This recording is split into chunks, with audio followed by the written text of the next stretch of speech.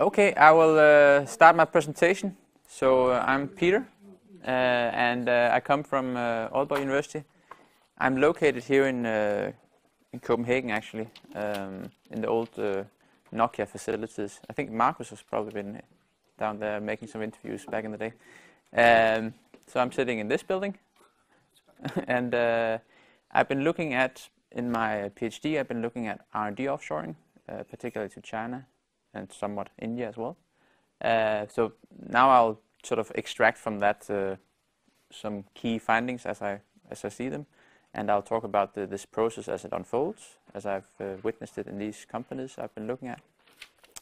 And then I'll try to make it a little bit oriented towards the policy things, even though my usual sphere is more sort of the microeconomic, looking from the firm perspective at things.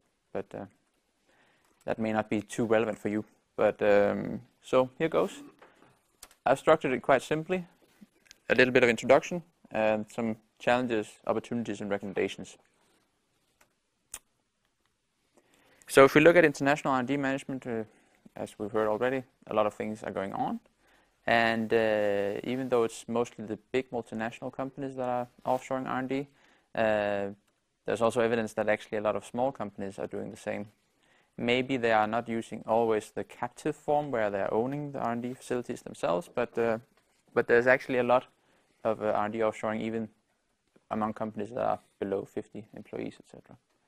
We know that there's a lot of things have happened in China and India. These statistics may not be completely correct, but at least it shows some evidence that a lot of foreign multinationals have established themselves with R&D in China and India particularly. If we look at sort of is there a brick in global R&D? Yeah, well, mostly it's India and China, as we already heard. So the old triad of US, Europe, and Japan has been complemented with India and China. And Brazil is, well, there's not so much activity yet, and Russia is also sort of only starting to pick up, you could say. But we also see, for instance, Huawei from China is doing some work on some of their heavy math development, you could say, in Russia. And this is some work that's done. The GLORAD is an organization led by Max von Sedwitz and other people that are very active in this field. So you can have more information there if you like. So I've been looking at mostly how do you develop an R&D site, how do you make it able to carry out its mandate in a foreign location like China and India. And if we look at what are the usual suspects, why would you go abroad, what kind of mandate would you give to such a facility if you move to China for a European company, then it's more, you could say, the bottom things like upstream support. So if you have already manufacturing in place, you want to help them, you could say. It calls for knowledge in terms of helping how to develop our manufacturing processes, etc. It could be in terms of specifying to the local sourcing market if you source heavily in a low-cost location. But then over time we often see that the mandate changes a little bit from this upstream focus to having, because you may identify some local market opportunities as well, and then the focus changes to reaping or benefiting from these opportunities. So it becomes more of a downstream support, you could say, adapting existing products or developing new products that are specifically focused for the local market demands. And then only after a while you'll probably see that the focus could change yet again to something which is more of a knowledge-seeking character, where you're developing something which is uniquely new for the world, you could say, and not only looking at this market. What I've been looking at is primarily case studies, in particular these companies. I've also looked at other companies, but this is my PhD project, different industries. Yeah, so it's mostly anecdotal. My work in this area is, you could say, it's sort of distributed along the offshoring process as it unfolds. So from you start looking into where to locate and how do you then train people, how do you start working, and how do you engage the local environment, and and try to get to a stage where you're also feeding something back to your R&D headquarters in Europe, for instance.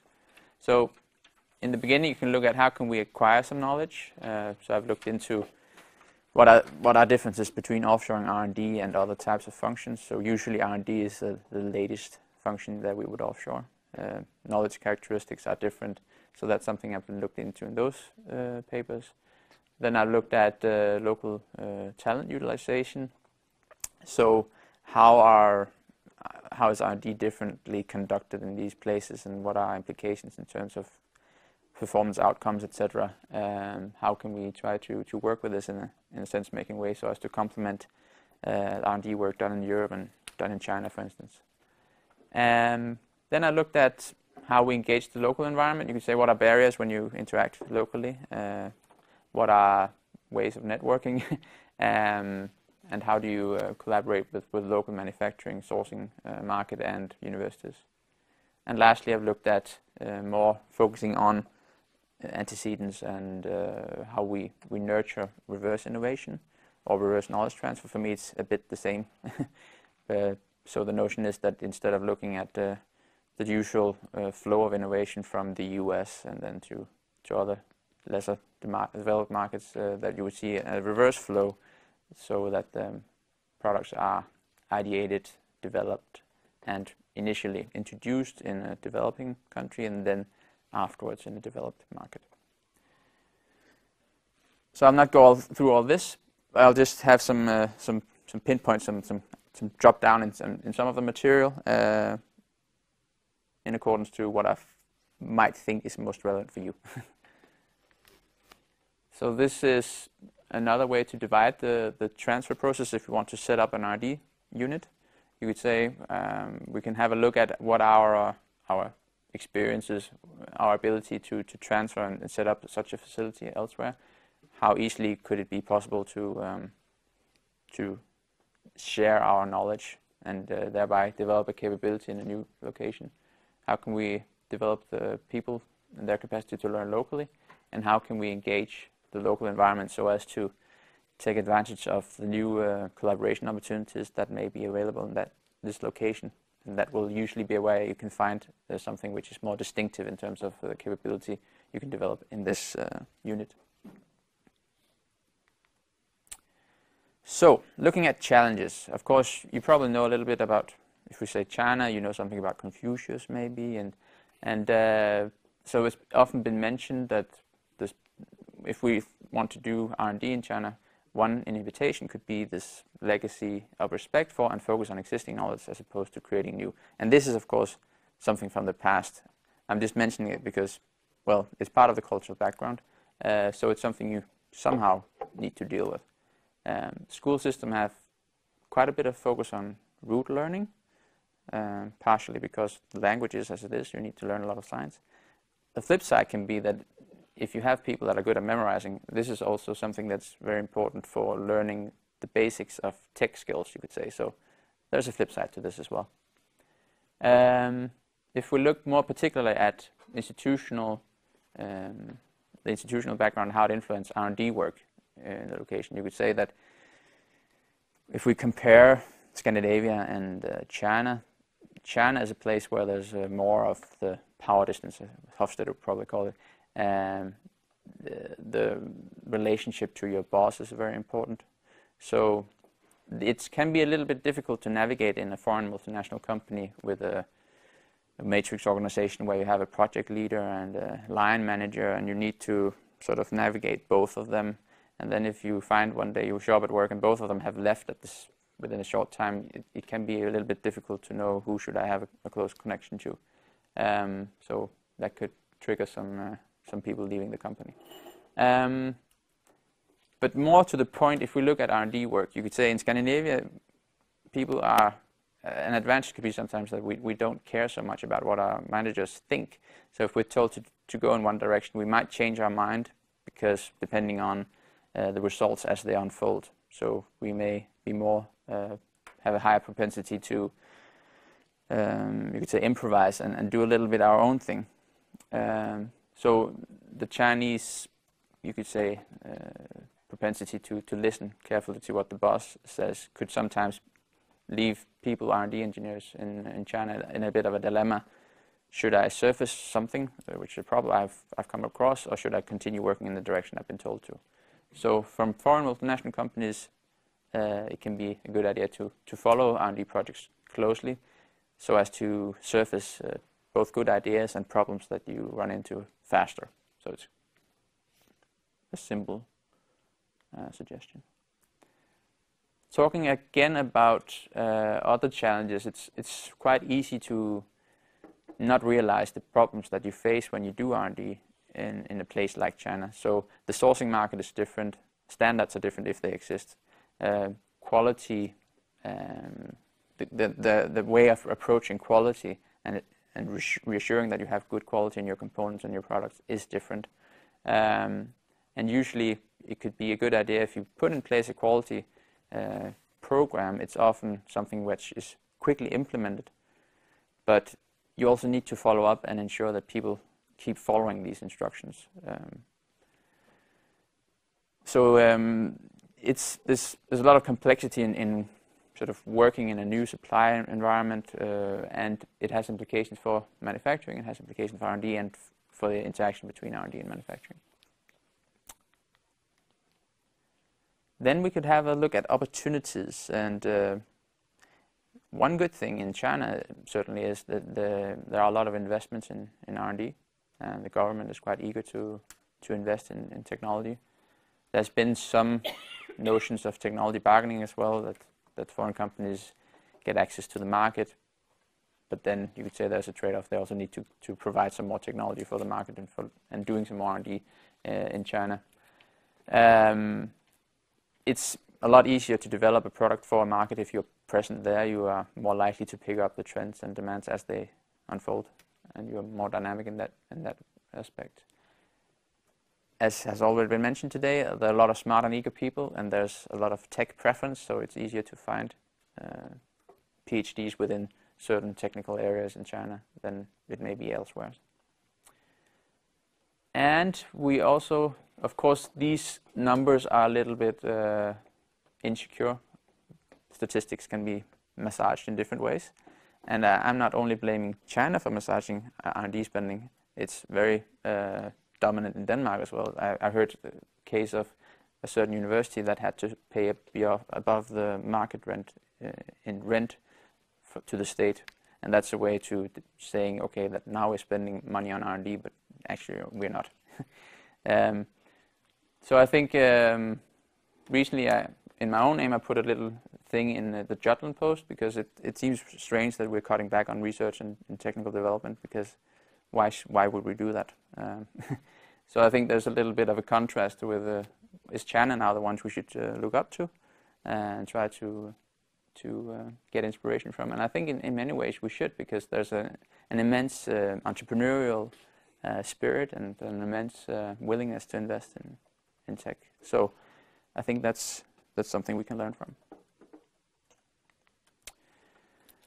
So if we look at and try to compare R&D, what is it like in Scandinavia versus China? You could say that if you take a Chinese engineer to Scandinavia, what they'll say about what's going on here, it could often be something like, when do you guys ever get anything done? I mean, you're just having coffee and eating cake, etc.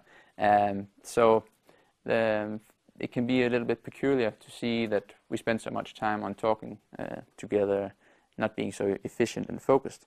There's a little bit more of a, you could say, Scandinavian approach of trying out, maybe starting 3 to 5 different experiments, and I'm running them in parallel, and then I'm going a little bit in that direction that I want to go in.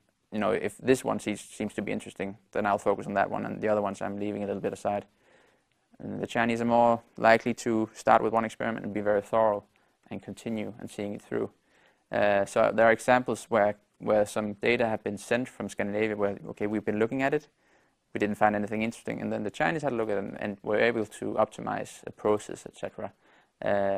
So there are some, you could say, benefits to both approaches, but the Scandinavian approach may be better in terms of surfacing problems in the R&D projects earlier, or new ideas, because we talk together, so we share the ideas faster maybe.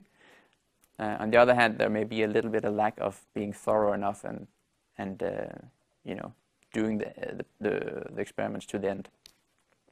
So there are complementarities that we can take advantage of when we internationalize our R&D into China as well. So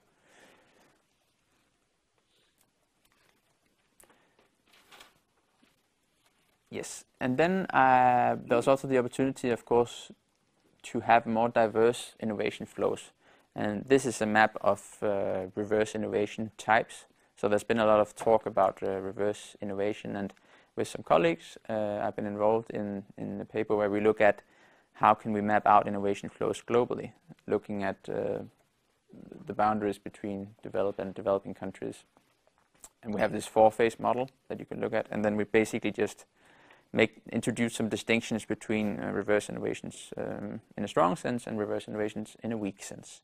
And then we also have some other global innovation flows.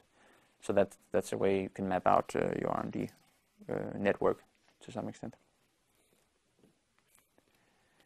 In terms of recommendations, I could say that if you want to set up R&D or have set up R&D, I think it's in order to nurture the capability focus and build up in a new site, it can be relevant not to give them too much decision power from the beginning. Maybe force them to ask in the headquarters first if there's some certain capabilities in place that we can learn from instead of trying to reinvent everything anew.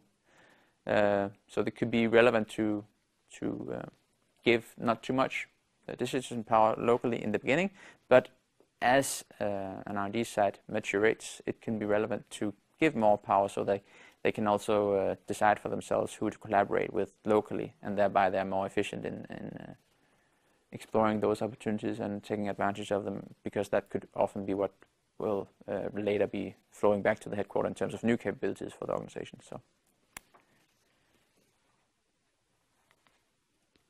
finally, or it's one of the last slides, but I'm looking, if I should say what would I recommend to others doing this, it would be to clarify the role. I think Marcus have also found that often offshoring activities are not done in a way where it's a clear goal and we know why we're doing it. So that can save a lot of time. It's often very good to have, like, if you want to motivate Chinese employees and make them stay over a longer time, if you can make it relevant, your R&D work relevant, particularly for China. So if you can help with environmental problems, etc., that can be a good motivator. I would recommend to involve local management early and gradually delegate more and more decision power to the site, but ensure that there's a clear link with the rest of the global R&D network. There are many sites that are set up which are, you could say, just given their own life, but then it's difficult to sustain or find a reason why, what is our raison d'etre. Then I would also recommend to supervise R&D projects very closely. As I mentioned before, then you're more likely to pick up on problems and new ideas that you would not otherwise be aware of. In terms of what should EU do, looking from our perspective, I'll attempt some policy-oriented recommendations, and I think it's quite important that we keep some manufacturing, and I think there's also an increased recognition of this. If we don't have manufacturing in the EU countries, we lose out on capabilities that are also very important for making the right designs for new products in the future. So the links between manufacturing and R&D are still important in many industries. And I think we should invest more in technical education and R&D. Denmark is not particularly active in this area. So that's something I see that we need to do. So that's more of a viewpoint, but yeah. Lastly, since with this overall project and the event in mind, we see this is a picture from Beijing, and it's nice to see that, at least from the central government's perspective, it seems like China is more active. This is from Ingeniøren, a paper for engineers in Denmark, pointing out that at least there are plans to reduce. So this is oil, and this is coal, and this is nuclear. So the sustainable energies, there's a plan for making them take up a bigger share of the energy market in China, and then hopefully this will also be implemented in the local governments, but it remains to be seen. these are the papers if you're further interested, or you can talk with me and I can provide it for you. Thank you.